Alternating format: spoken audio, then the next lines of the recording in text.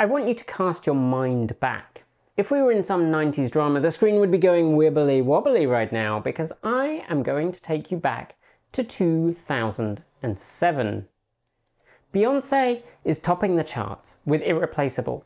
Eurovision is being opened in Finland by Lordi after their awesome win the year before with Hard Rock Hallelujah, and the innocent little video sharing site YouTube has just been bought by the ever-growing and definitely not evil search company Google. And onto the stage for the Macworld keynote address wanders the shy, retiring gent that was Steve Jobs. Trademark black turtleneck in place, he introduced a device that would come to change the world: the iPhone. And to be clear, the smartphone wasn't invented at Apple in 2007. IBM usually gets the credit for that with the Simon Personal Communicator back in 1994. But back in the 90s, really neither the infrastructure was there, nor was the technology. So while the Simon was an awesome piece of tech for its time, it was pretty restricted. It wasn't until 2007 when Steve Jobs walked on stage and demonstrated what would become an icon of the modern world, the iPhone, that things started to look up for smartphone technology.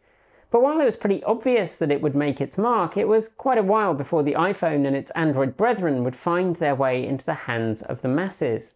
In its first year, the iPhone sold 122 million units worldwide. That's a lot of phones, to be sure, but it's not enough that everybody's going to see someone with one every day. Hell, if you look at the graph of smartphone adoption for the first 3 years, it looks like a nice, gentle slope. Technology just creeping into people's lives. And then a few years later, the number of phones doubles. And then the number of phones sold doubles again. Suddenly, almost everyone you know has a smartphone, and they're being given away free with boxes of cereal. And we've seen this time and time again with technology. Back in the very early 80s, when my dad brought home an old Commodore PET from work to trial as a replacement for his home-built terminal, we were real outliers. Virtually no one had a home computer, and even fewer had it hooked up so that they could talk to the outside world.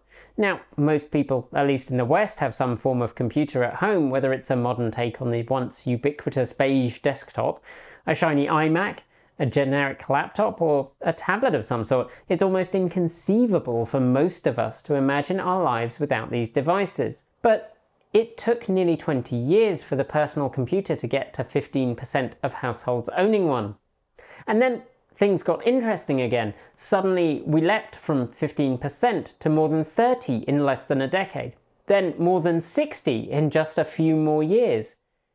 And one of my favourite graphs that shows how bad we are at considering this pattern when it comes to technology adoption is solar panel adoption.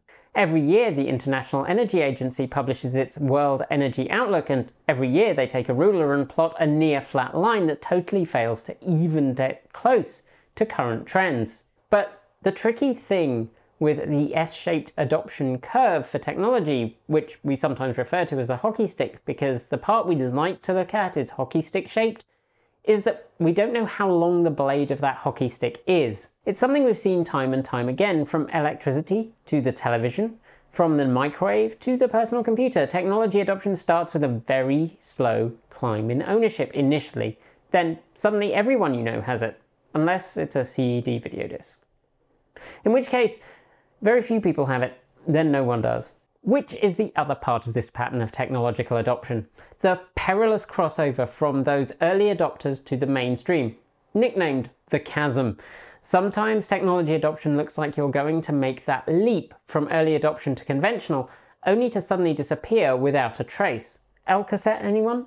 Some of that is down to how ready for prime time the technology is. While I might quietly fawn over a Sophie Wilson designed Acorn System 1, how useful home computers were in 1979 when it came out is pretty debatable, to be generous.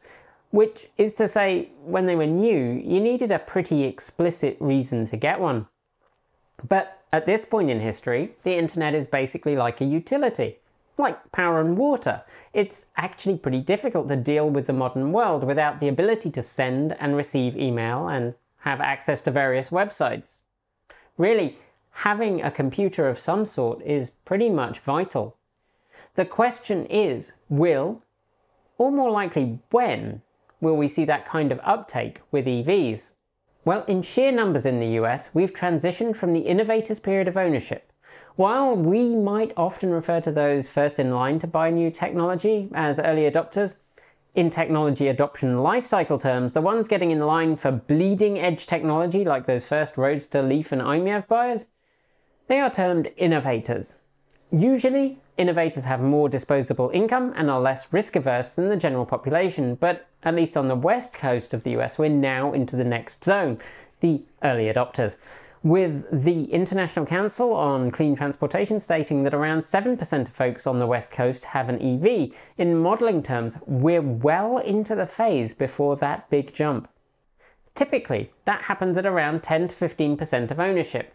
Historically, this group of buyers, termed early adopters, are younger, have more formal education and are less financially well off than innovators, but still have significant amounts of disposable income.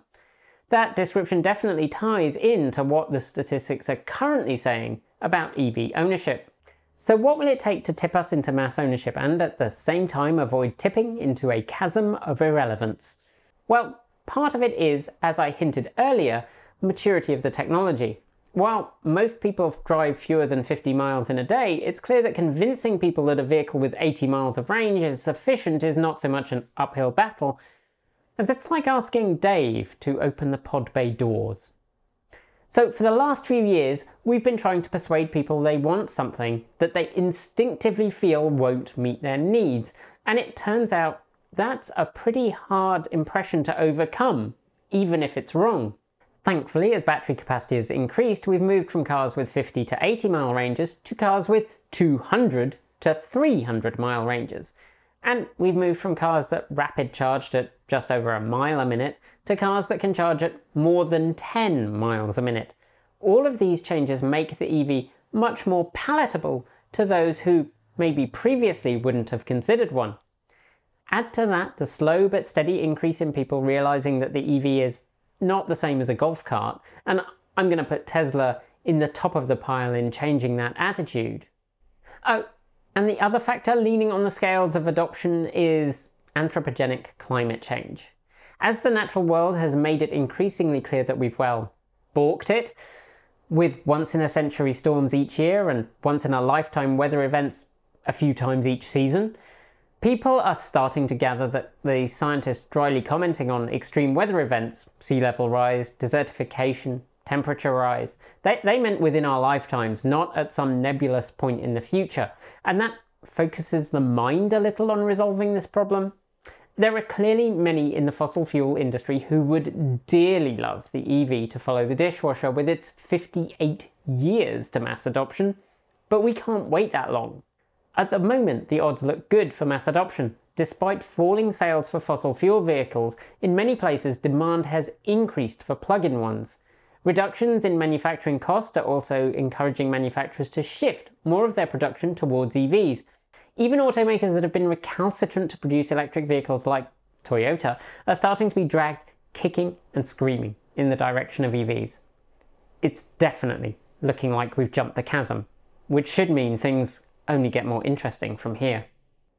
That's it for today. Please do hit subscribe and the bell if you haven't, as it stops YouTube from doing weird things with our content, and make sure you're subscribed to Take Two and Transport Evolved Shorts. There are links below. And check that bell again, sometimes it gets turned off. Thanks on behalf of the entire TE crew go out to the folks on my right for being our $15 to $49 a month patrons. Special thanks to our $50 a month patrons, Andrew Martin, Guido Drahoa, Brophy Wolf, Anonymous Freak, Regine Fellows, Kyle Hodgson, Gordon C., Paul Conway, Laura Sanborn, Anthony Coates, Denny Hyde, Sean Ueda, and Tezza in the Gong. And our deepest gratitude to our $100 a month Patreon supporters, John Lyons, Marcel Ward, Reggie Watts, JP Fagerback, Will Graylan, and Ian. If you'd like to join the ranks of wonderful supporters, you'll find links below to Patreon, Bitcoin, and Ko-fi. Chat with the team and TE fans over at Discord, and if you'd like to buy some TE swag, just head on over to our Redbubble store. Our new Pride designs, like this one, are now in stock, and proceeds from this month go to the Trevor Project. Thanks for joining me, and as always, keep evolving!